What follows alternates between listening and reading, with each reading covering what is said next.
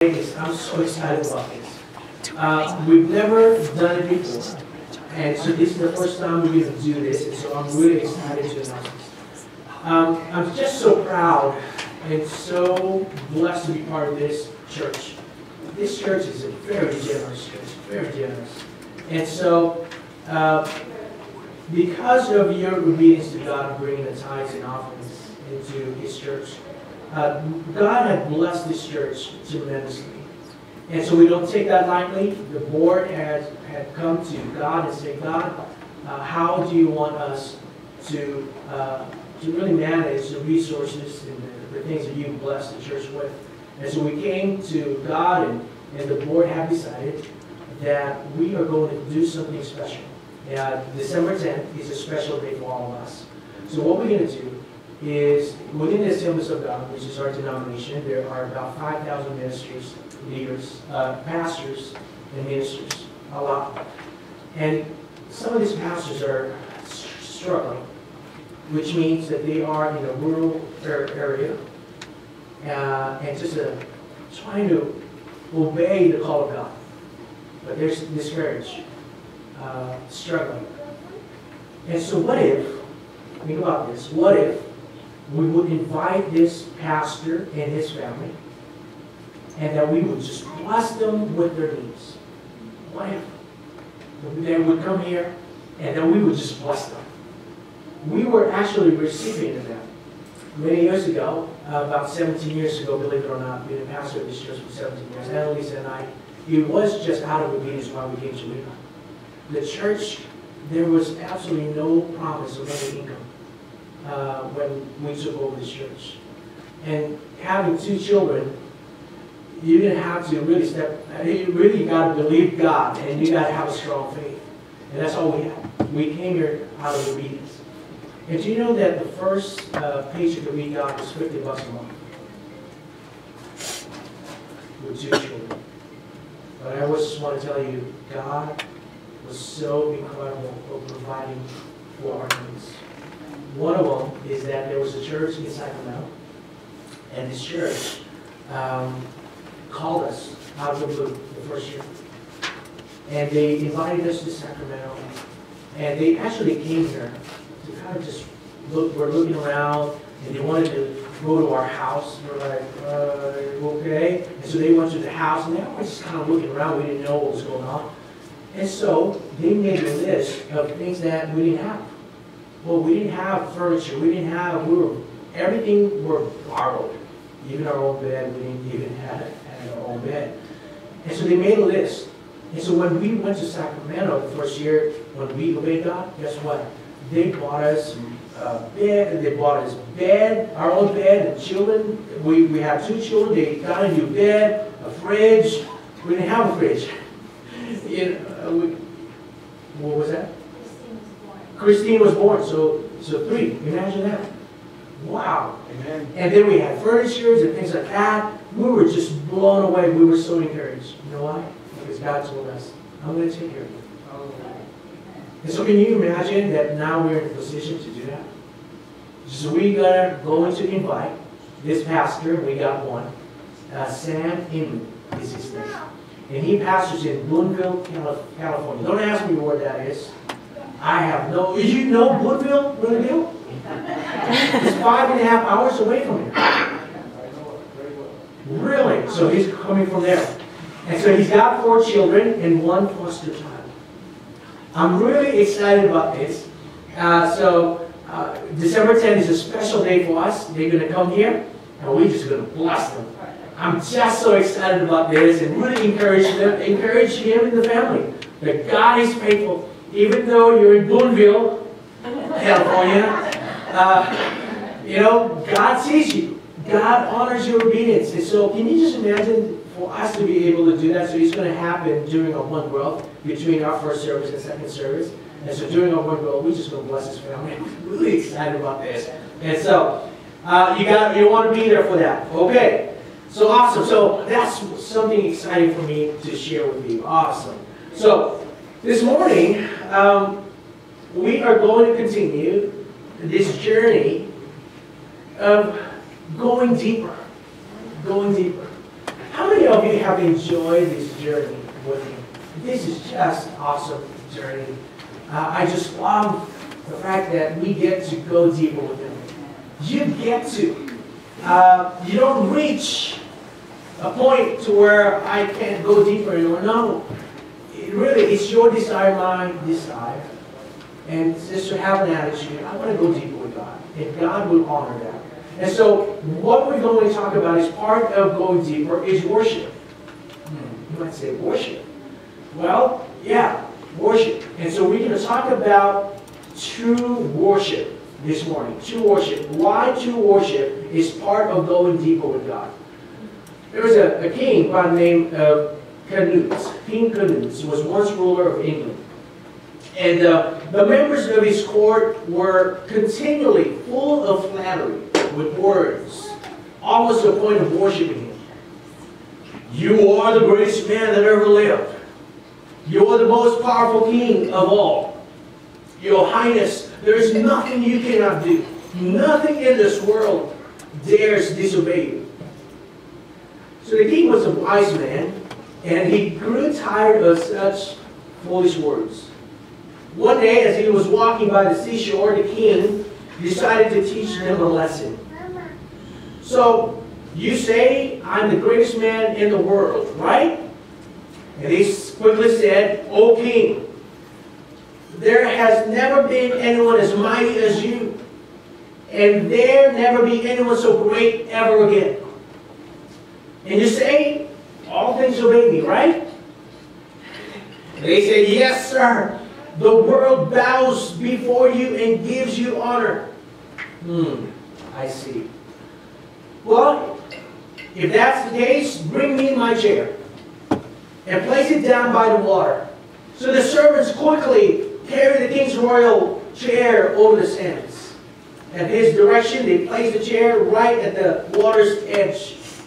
The king sat down and looked out at the ocean. And he said, I notice the tide is coming towards me. Do you think it will stop if I give the command? Give the order, O great king, and it will obey, cried his entourage. Then the king gave the command, see, I command you to come no further. Do not dare touch my feet. Well, he waited a moment, and a wave rushed up the sand and lapped at his feet.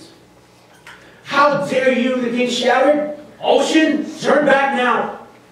I have ordered you to retreat before me now, and you must obey. Go back.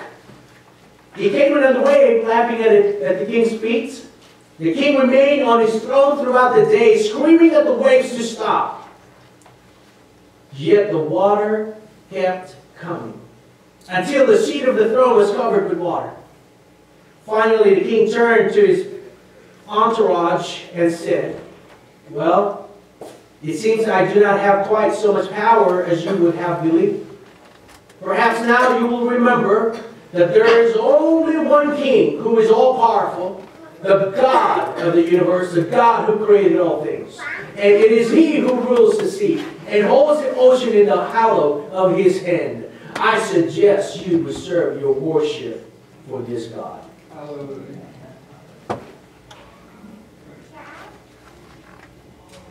Worship is a pretty interesting word. When you hear the word worship, we somehow connect worship with a slow song.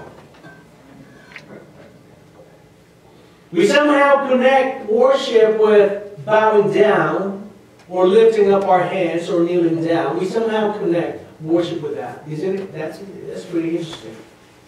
But I wonder if real worship, if true worship is any of that. Now, those are expressions of worship. We do it every Sunday. But I wonder if they are true worship. Well, we're going to see.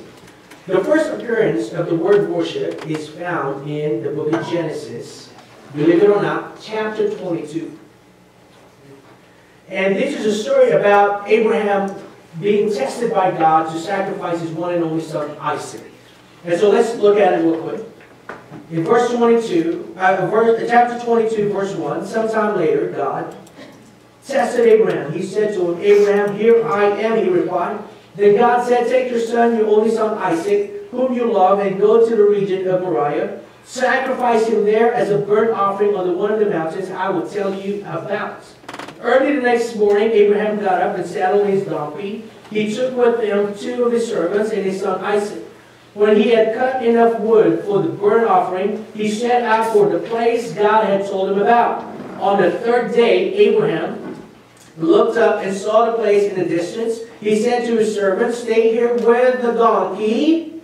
Okay, look at this. While I and the boy go over there, we will what? Worship. Come on, help me out. We will worship, and then we will come back to you. So verse 6, Abraham took the wood for the burnt offering and placed it on his son Isaac, and he himself carried the fire and the knife.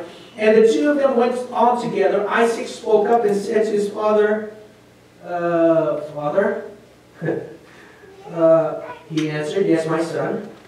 The fire and the wood are here.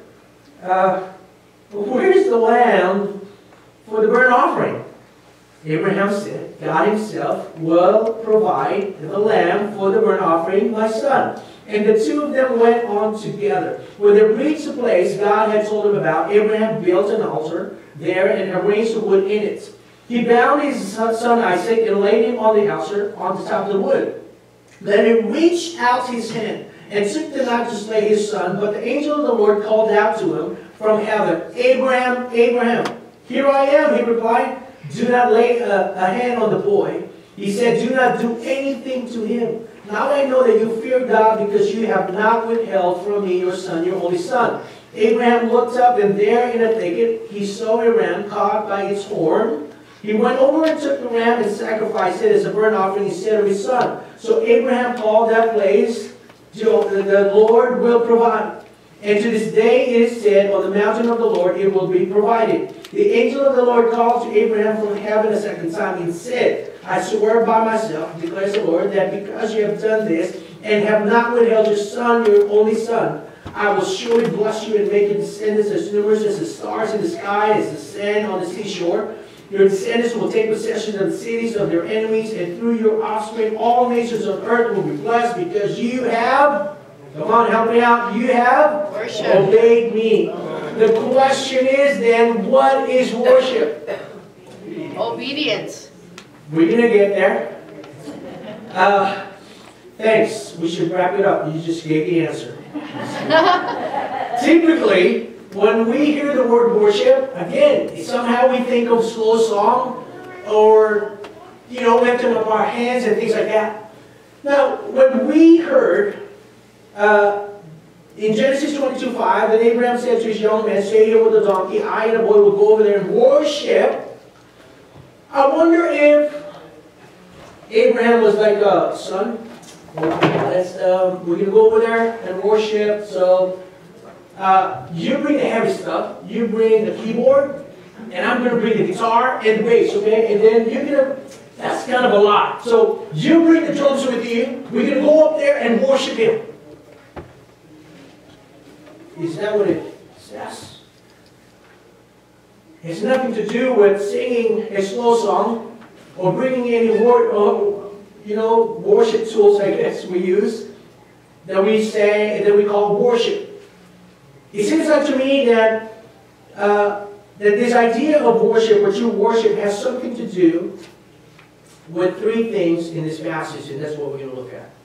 Because it seems like to me, friends, that our idea of worship is not quite biblical. And so today my goal is to teach us what really the Bible says about true worship. True worship, it seems like to me, has something to do with surrender. True worship has something to do with surrender. In Genesis 1:1-3 tells us this, after this things God tested Abraham and said to him, Abraham, and he said, here I am. He said, take your son, your only son, Isaac, whom you love, and go to the land of Moriah and offer him there as a burnt offering and one of the mountains of which I shall tell you. So then listen to this. So Abraham rose early in the morning, saddled his donkey, and took two of his young men with him, and his son Isaac. It seems like to me that true worship is connected to surrender. I don't know about you, but I thought about this many times when I used to read this passage. Can you just imagine God coming up to you and saying, or saying to me specifically, son, I want you to take Nathan and sacrifice him.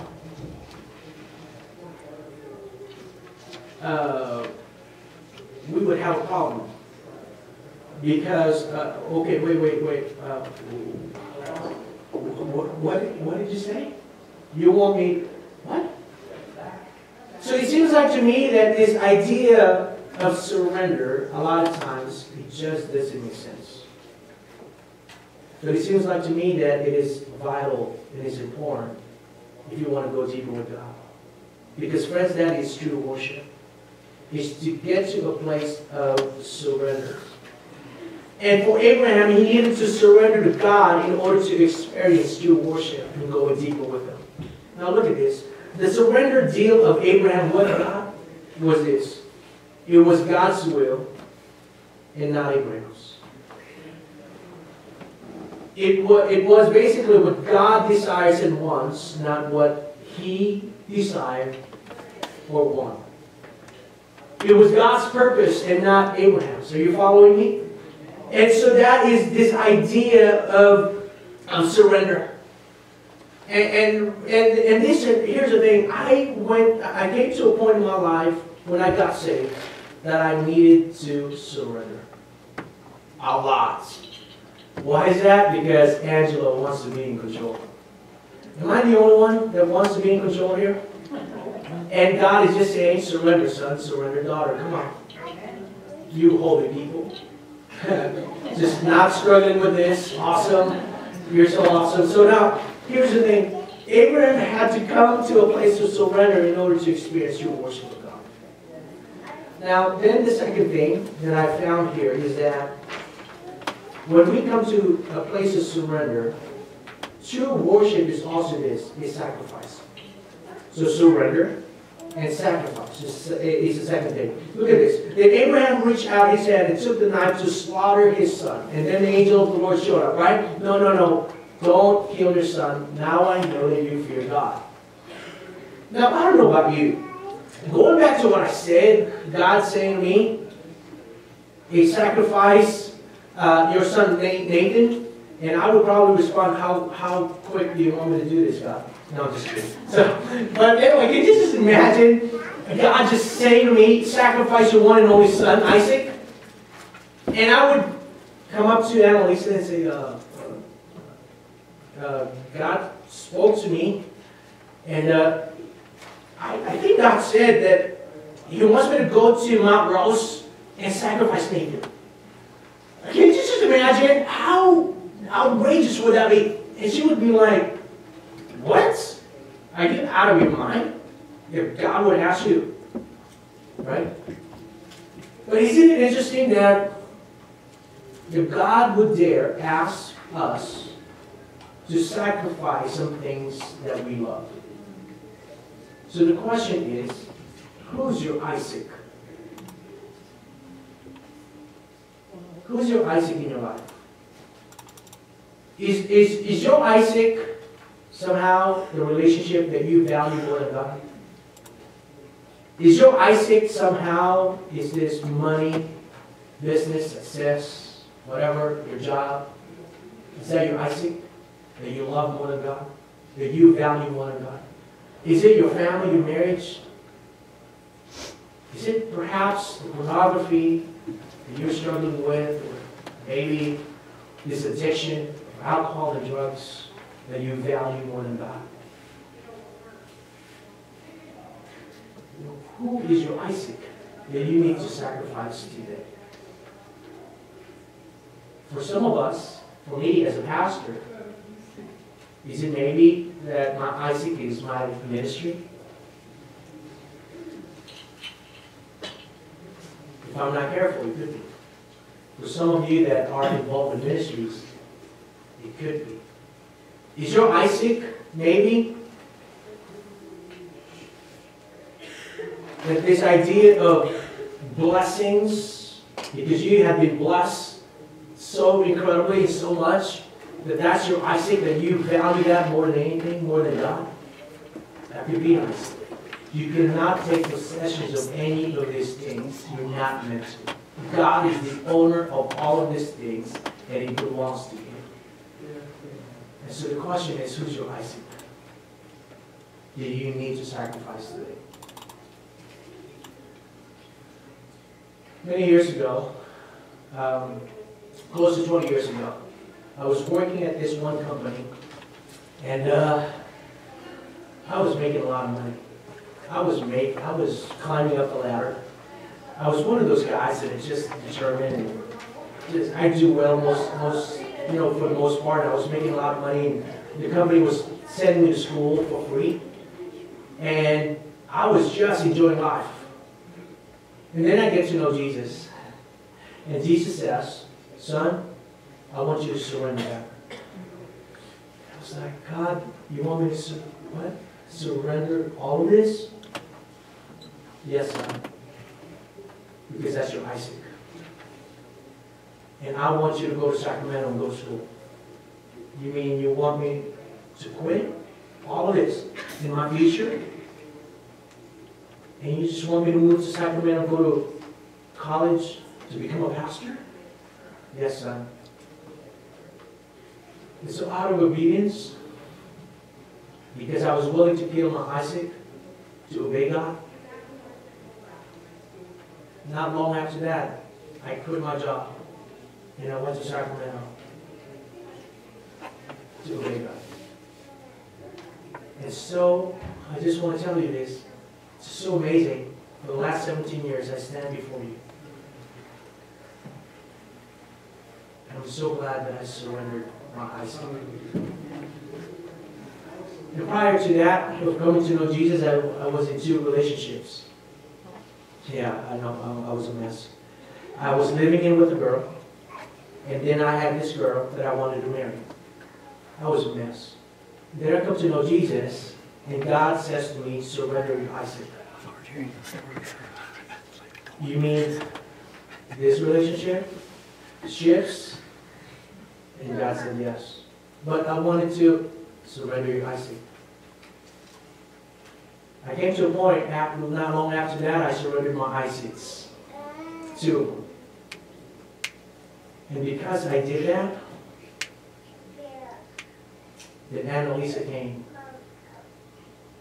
and just asked me to marry her. And she wanted me so bad. And said, "I've been praying for you." And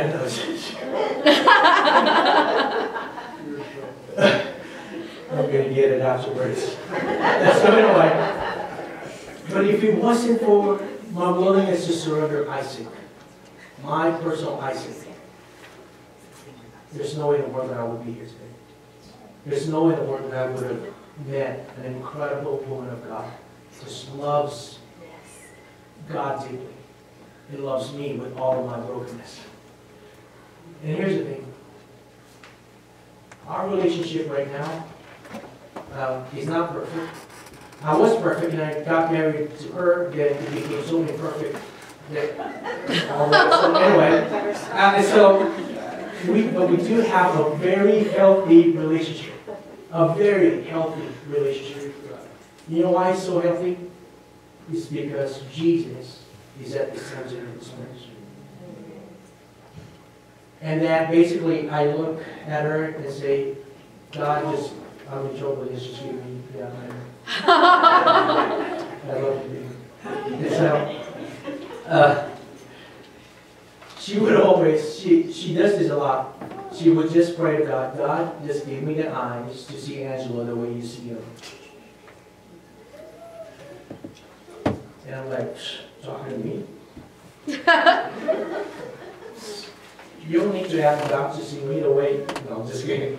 But that's what she prays every day.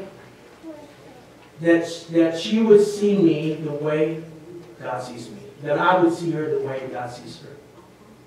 Because if I see her the way God sees her, guess what? She's going to be the most valuable thing that God has given me.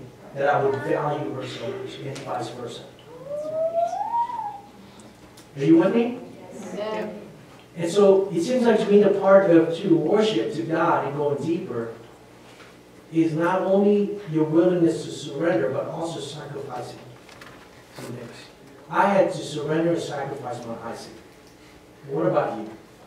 Who do you need to sacrifice today? Who's your Isaac? And thirdly, it seems like to me that true worship is this. Is also obedience. Also obedience. God tested Abraham and said to him, Abraham, he said, here I am.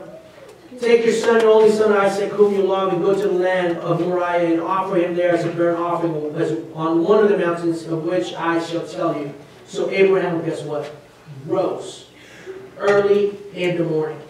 Now, I don't know about you, but I guarantee you that Abraham had to have a conversation with God. God, really? This is a promised son you've given me. I mean, you don't even know. You know how much I love this boy, and you want me to do what? And would you not agree that this is something so outrageous? I mean, for God to ask something that you love so dearly, and to sacrifice him, and just to end his life. But then, somehow there's this supernatural peace that came over Abraham. That when God spoke, it just didn't make sense. It was just outrageous. And somehow this peace that he had was to obey God, because God was trustworthy. I want to tell you today, God might ask you to do something so outrageous, something crazy, just doesn't make sense. But I want to tell you, the peace of God you will have. But when you step out in faith and trust God, I want to tell you that I guarantee you are going to go deeper and experience what true worship is all about. Are you with me? Amen. And so I just want to let you know, friends, in the book of Romans chapter 12, beginning from verse 1-2. Paul said, so dear brothers and sisters, I plead with you to give your bodies to God because of all he has done for you. Let him be a living and holy sacrifice, the kind he will find acceptable. This is surely the way, look at this, surely the way to what? Worship him. Worship him? Are you serious? That this is really true worship is a life of obedience, a life of surrender, a life of sacrifice? Yes. That is what true worship is all about. It has nothing to do with the slow song or lifting up our hands. True worship has a lot to do with our willingness to surrender and to sacrifice and to obey God. Are you with me? Amen. Hallelujah.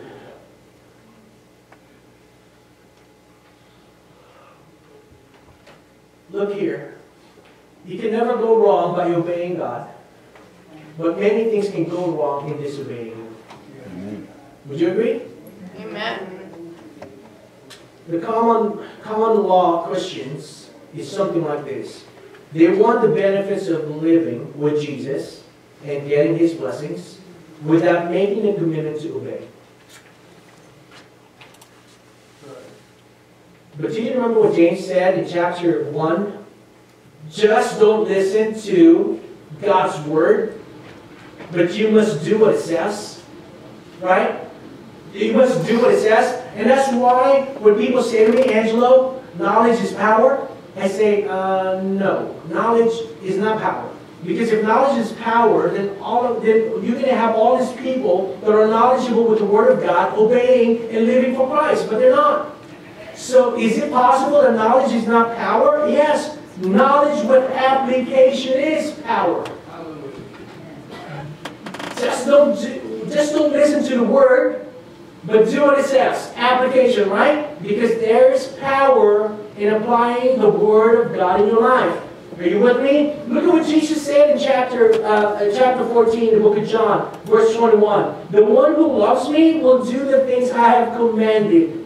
Right? If you love me, Jesus said that you will obey my commands. Right? If I really say I love Jesus, I got to look at my life. Do I truly love Jesus? Because I will be able to tell.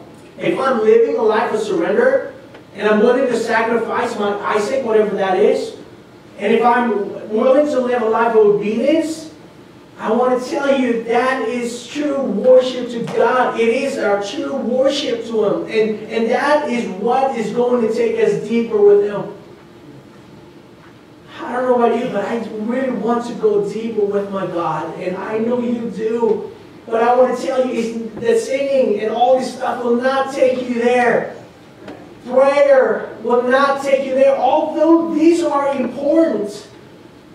Right? Reading the Word of God is important, but I want to tell you, it's the Holy Spirit. We talked about that the Holy Spirit leads us to there, to going deeper. It's not by reading the Word of prayer, although they are important, but I want to tell you, without the Holy Spirit, you cannot go deeper.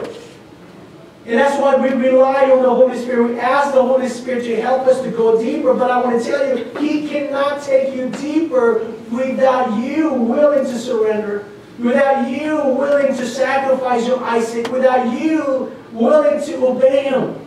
Amen. Are you following me? Yes. So it is really the Holy Spirit in me. Right? The Holy Spirit in me. The Holy Spirit has to take me deeper, but He cannot take you deeper unless you're willing.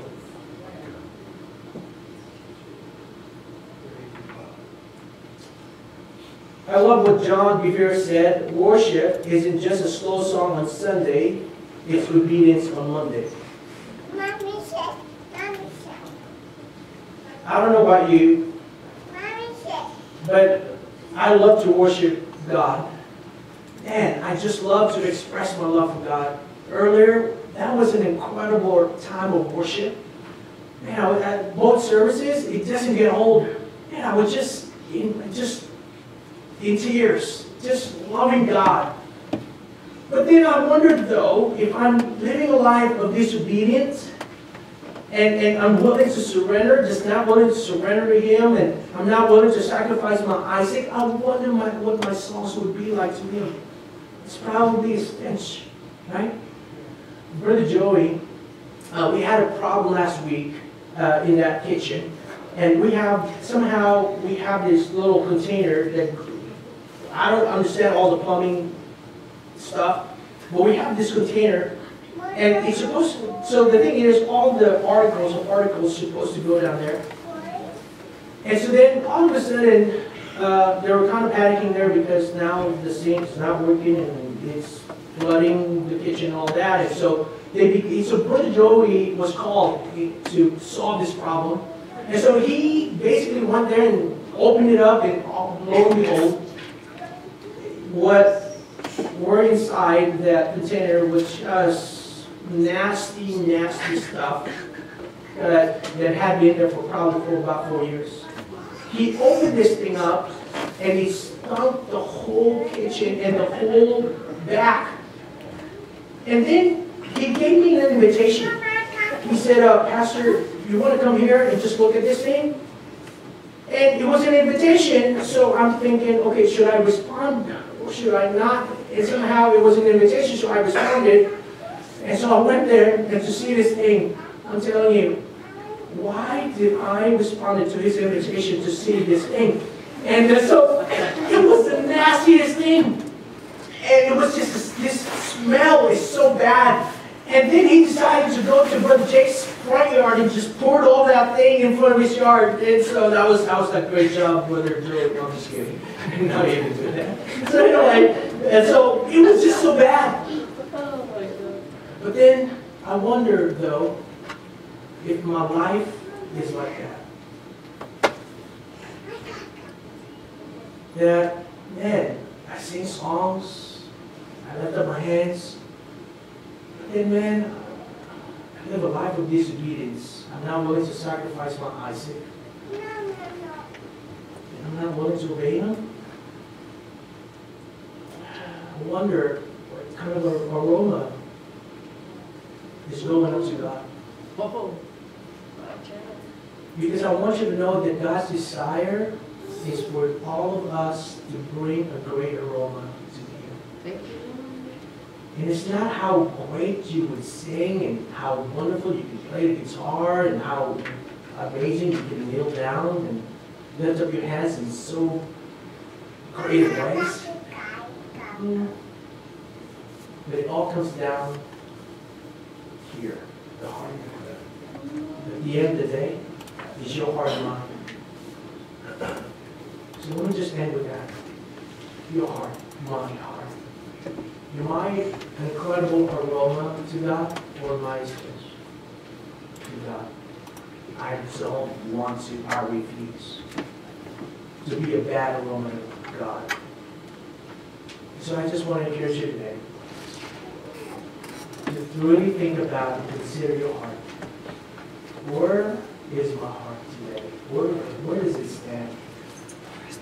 So would you just close your eyes and bow your heads for a moment?